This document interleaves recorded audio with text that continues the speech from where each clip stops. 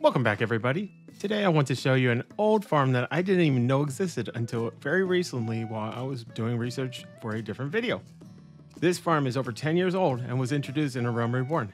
It also seems not many people utilize it, and it can be done by just about anyone. All you will need is your fishing around level 50 with at least 350 gathering and the ability to descent with culinary. That's it. What farm am I talking about?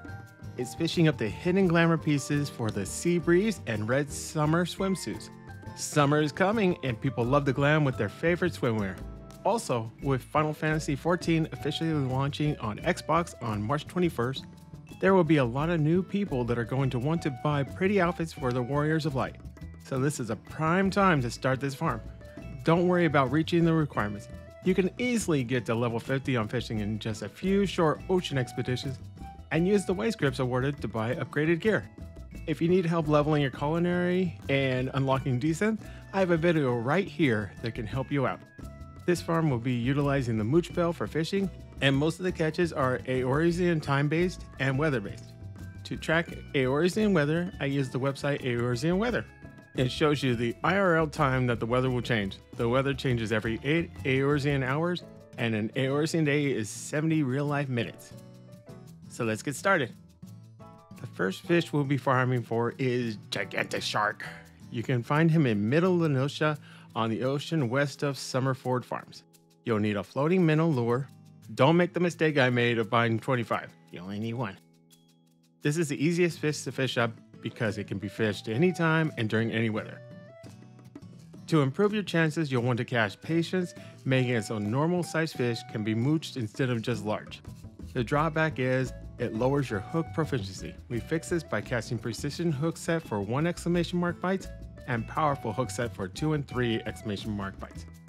There are 2 fish that can be mooched to catch Gigantic Shark: Marathor Goby and Harbor Herring, and they mooch into an Ogre Barracuda, which you then mooch to get your Gigantic Shark. Gigantic Shark will be in a 3 exclamation mark only. Make sure you use a powerful hook set to help catch him. Gigantic Shark can descend into the Sea Breeze Summer Halter or the South Seas Talaman. The next fish we'll be farming is Twitchbeard. He can be found in the mist, the player housing area for Limsa Laminza, and you can fish him up in any of the bodies of water. You'll need spoon worms, and it can only be fished up between the hours of 4 a.m. and 6 a.m., and the weather needs to be clear or fair. Once again, cast Patience and only use Precision Hook Set. That's the 1 exclamation mark boost, because we only want the full moon sardine in order to mooch for a Twitchbeard.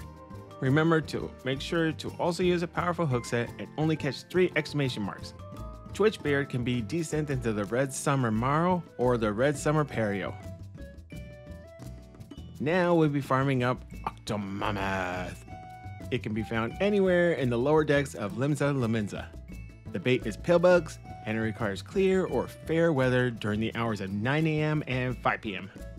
We'll be casting Patience into either 1 exclamation or 2, trying to catch Marathor Goby or Harbor Herring in order to mooch into an Octomammoth. Remember to make sure to also use a powerful hook set and only catch 3 exclamation marks. Octomammoth can descend into Sea Breeze Summer Perio or the Blue Summer Marrow. Next, we're heading to Oakwood in Upper Lenosha to fish up Torama fish. It requires a spinner lure. You can make the lure with your goldsmith or buy one off the market board. They tend to run about 5,000 gil. Torama fish can be fished during the hours of 5 p.m. and 7 p.m. and can be fished during any weather. Start again by casting Patience, wait for a single exclamation mark, and cast Precision Mark. You're looking for a common sculpin to mooch into the Torama fish. Remember to make sure to also use a powerful hook set and only catch 3 exclamation marks. The Torama fish can be descent into the Gold Roselle Capeline. Next, we're heading to the ship graveyard on the island off the coast of Western Lenosha to fish up frilled sharks. You'll be needing spoon worms again. Frilly requires it to be cloudy or foggy and can be fished up during the hours of 5 p.m. and 2 a.m. Cast Patience into Precision Mark for a 1 exclamation to catch a Marathor Goby. Mooch that into a Wahoo! The Wahoo will be mooched into a giant squid, which will finally mooch into a frilled shark.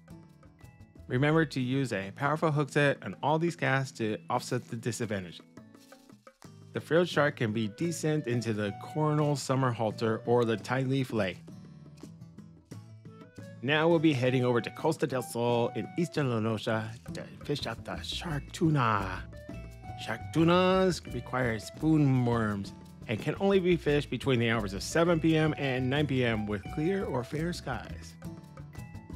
Once again, cast patience into a precision mark on a 1 exclamation mark for a full moon sardine. If you catch a fish and it's not large, you can cast identical cast and you'll catch another full moon sardine, hopefully large size this time. You want to mooch the sardine in order to catch a shark tuna. Remember to make sure to use a powerful hook set to catch your shark tuna. The shark tuna can be desynthesized into summer sandals. Another way to farm the summer sandals is to go to southern Sandalin in the Sangoli Dunes. You can airfish a magic carpet from the crevasse on the edge of the map. Magic carpets requires a heat wave during any time of the day. You will also need sand leeches. Cast patience into a powerful hook set on a 2 exclamation mark to catch a storm rider at your mooch for a magic carpet. Make sure to also use a powerful hook set and only catch 3 exclamation marks. Once again, the magic carpet can descent into summer sandals. Magic carpet is an ideal farm because you'll get an 8-hour game time window to farm instead of the normal 2. The downside is it's much rarer for a heat wave to occur. The last fishing farm I'll show you today is for the Lone Ripper. You can find it in Halfstone in western La Noscia. It can be caught anytime but requires gale weather. You'll need a heavy steel jig lure to catch it, which you can make with your goldsmith or buy off the market board for about 5,000 gil. This farm is a straight up 3 exclamation mark catch. I'm not sure if there's ways to boost your proc chances or just hope RNGesus shines down upon you.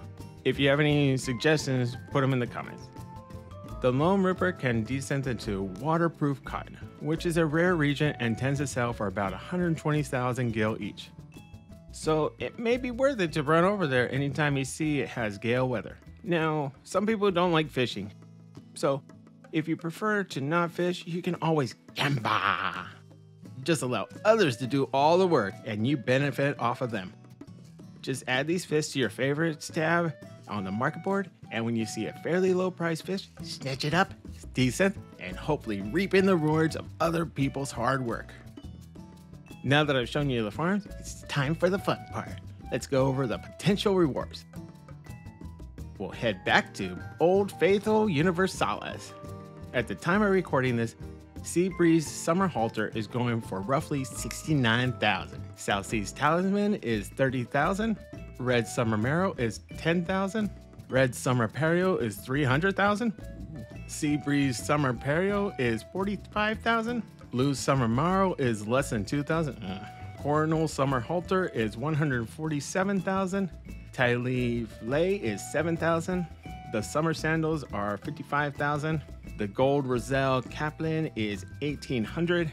And the waterproof cotton cloth is going for just under 120,000. As you can see, the female glamours are going for way more than the males. Sadly, the female characters are more interested in making cute outfits than the guys on the most part. Most of the time, the guys want to just make big, strong monster glam. But some people still like their swimwear. It still comes out to worth it in the end. So I hope you enjoyed this little fishing farm that just about anyone can do. Be sure to subscribe for more videos like this. Have a great rest of your day. Thanks for watching. Bye.